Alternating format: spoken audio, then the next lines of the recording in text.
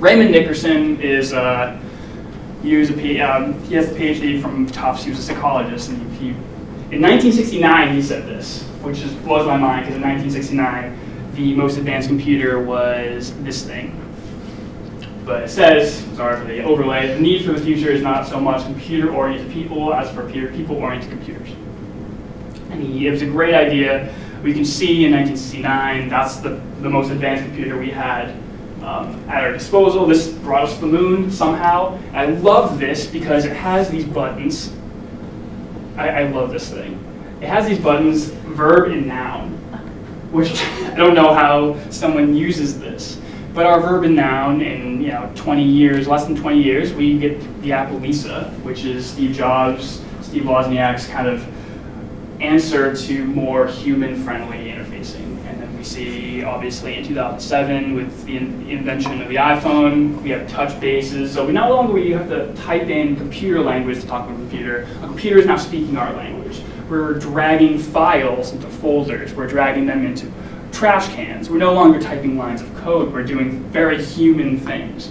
And this is the progression we're going towards. More human, more user-based design solutions for our technology. So in a nutshell, I don't know how much time I have. 7 minutes. 7 minutes? That's a new record. But that's including Q&A. Including Q&A? All right, let's just do some Q&A then. But that's basically the nutshell is designing for universal users. It's not only the trend, it's the right thing to do. It's the idea that if you design for everybody, you're going to get better products that are better used. You're not going to marginalize any people that shouldn't be marginalized. You should embrace their differences because if it works for everyone, it's going to work for your average person. So that's what I have to say, at least so far. So if you guys have any questions, I'd love to hear them. I just bombarded you. I'm so sorry. Yes? So back to your museum picture. Sure. Different. And I can go over those as well. I'm pretty familiar with all of those projects. So is the implications of this that you have to have multiple stations, or are the stations themselves designed for multiple users? It completely depends. Right now, a lot of the trend, museums love the idea of multi-touch, multi-user things. Whether that's the right solution, another question. But the museum higher-ups, they see these bigger screens, these more resolute screens, and like, we want this, we want 50 kids on this at the same time. I mean multiple styles, multiple approaches. So, yeah. These are what's interesting is these are 4 different modalities. Sure.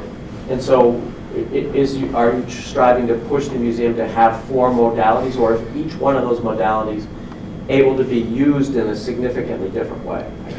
It's very specific to a specific learning goal. So when we design something, it's the museum saying, we want this idea, and this idea to get across. But make it fun, make it engaging, make it productive and exciting. Get people, because basically museums are dying. They know this, they know they need to adapt technology. People aren't going to museums, they're going in front of screens. So how can we get children to get to museums? And so we are given a learning goal where we kind of synthesize what's important, and given our technology, our budget limitations, our time limitations, we create a solution that fulfills that learning goal, but at the same time is accessible to all. What's been your most challenging, what's been the most difficult challenge you've had in designing for a museum for children? For children? So, actually, I'll bring it up right now. This will be great, actually. This is actually perfect timing. Thank you, Brenda. This is great because I'm not. So this is a project I actually worked on. This is one of the hooks I brought. This is how I brought people in here. This is Hohhot Museum in Inner Mongolia, which is part of China, as I realized. And it's entirely in Mandarin, which meant that I had to design entirely in Mandarin, and we had to struggle with translators and everything. And the learning goal for this was basically, so it was emotional literacy for children 3 to 7. These children may or may not be able to read, but they can have a working understanding of Mandarin. And the idea is that we're creating these collages, these visual sentences to show that you can be sad, And then you can do things to change your mood to be happy. And it's okay to go back and forth. It's like emotional literacy is very important at that age. So this would be in a museum, a 27-inch touchscreen, and it says touch begin. This is probably the biggest barrier for us English speakers, is what am I actually being asked here? But it says touch to begin. So as soon as you touch it, you understand that's your input. And it says some things. I'll turn the volume up. This is all spoken actually in Mandarin as well. And just so kids can understand it, the idea is, and I'm paraphrasing because I really don't know what it says you can change your mood from sad to happy. Let's learn how. So you click go, and what it's doing is it's telling you to take a picture. So you say you want to take a picture of you being sad. So you take a picture of you being sad. I don't know if I can do that at the moment. You take 4 pictures. That's a good one. And then you pick which one you like the best, and it gets added to your collage. You continue. And you get to choose 2 things that make you happy. That's what it says here. So you say, I like to draw. Wow. I love the words, they're fantastic. And these are all illustrations that I did based on what I believe a child at 3 to 6 years old in Mongolia would really appreciate. I mean, these little guys took probably more work than anything else on the screen just to get them right. You know, they had to feel kind of tactile and cute. You feel like you can squeeze them if you're all happy about it. How do you know when they were right? You just testing.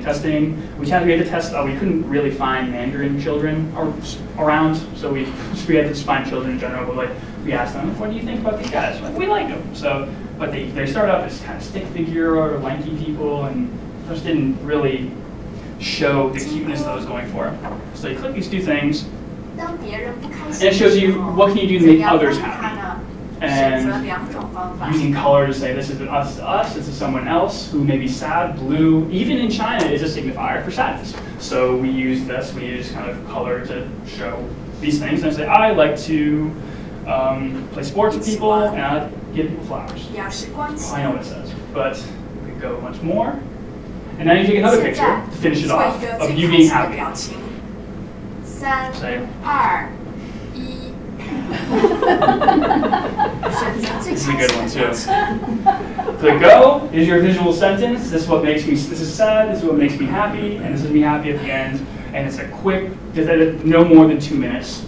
A child can walk themselves through this. Click go.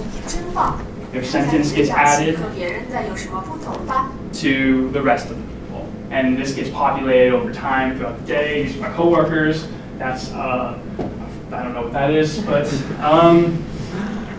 is great too. But yeah, this is something that's meant to be put in a museum where you're just populating it and you start to see your happiness and sadness in context with other people. So if that answers your question, this was incredibly challenging. How long did it take you to do that? Thank you. This is from beginning to end when I first got the learning goals and everything, the design standards, about 6 months turnaround time, which is fairly luxurious in our field. So one more question. I can probably get one more question in here, right? Can I answer it quick enough? Anybody? Well, thank you. I have a question. One more.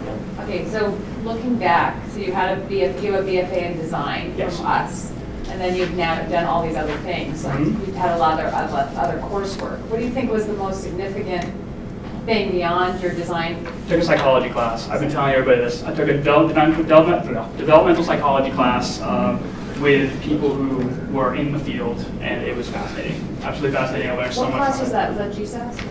GSAS. That was GSAS. Fascinating. Way over my head, but I loved it. With counselors? Yes. Yes. So, I never took a psychology class. Right, and you were kind of a fish out of water from what I understand. Yeah, quite literally. I learned a lot, though. It was really great. They took me in. Yes, thank you all, and enjoy the rest of the day.